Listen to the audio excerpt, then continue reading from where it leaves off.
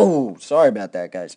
Throat's killing me. I was at the fights last night, corner my man Leif, who won with a crazy awesome uppercut, highlight reel KO in the third round. I'm going to share that with you guys once I get that video. But for now, let's talk about using a double end bag. Talk about the benefits of it, how to do it, but first, setting it up. The straps, you want them to be, okay, obviously the looser they are, the more chaotic that bag's going to be. So once you're more advanced, then you can loosen them up. At first, keep it pretty tight at about chin level, all right? Getting started is going to be a 1-2-1-2 base rhythm. Left, right, all right? Jabs and crosses.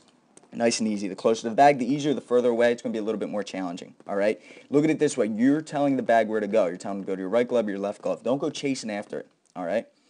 All right, here we go. Let's pick up the speed a little bit now. It's going to look like this, all right? A nice rhythm, picking up your feet as well. All right, now we're going to go with 1-1-2, chaining punches together. Let's watch it in slow motion. Chaining these punches together, just like you do in a fight. You're not going to land all punches. They're not all going to have 100% power, right? Soft jabs, a little bit harder jab, and then the cross. But we want to find this rhythm on the bag, right?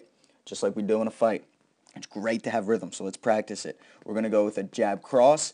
Now I want you to watch what I'm doing. I'm not necessarily throwing a 1-1-2, a jab, jab, cross, but now I'm throwing a hook jab, all right? Left hook jab, steadying the bag, telling it where to go, and then following up with the 1-2-1-2 base. I'm going to do the same thing with the right now, okay? But I'm doing it with a helmet guard, a cross and a helmet guard. That's the 1-1 on the other side, all right? Just the 1-1 rhythm I want you to look at it as, all right? So it's like this, cross, and then the second is the helmet guard with the elbow. Chain that together, it looks like this. There's the hook jab and the cross helmet guard. Hook jab, 1-2-1-2, cross helmet guard, all right? So I want you to practice those two. The hook jab, go back to a 1-2-1-2 base rhythm, and then the cross helmet guard, steadying the bag and coming back to the 1-2-1-2 rhythm.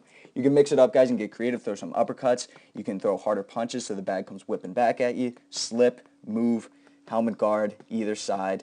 All right, you can do the same thing with an uppercut, jab, and stuff like that. Now, a little more advanced is you hang it horizontally. All right, this is what Robert Guerrero does. All right, and people often wonder why he does this. What are the benefits? It's obvious, guys. That bag isn't moving left and right necessarily, but it's doing a lot of up and down, a lot of in and out. Okay, people like Pacquiao fight like this. They're like level changing. They're like in and out. I like practicing my pull counters on it. Right, like Mayweather.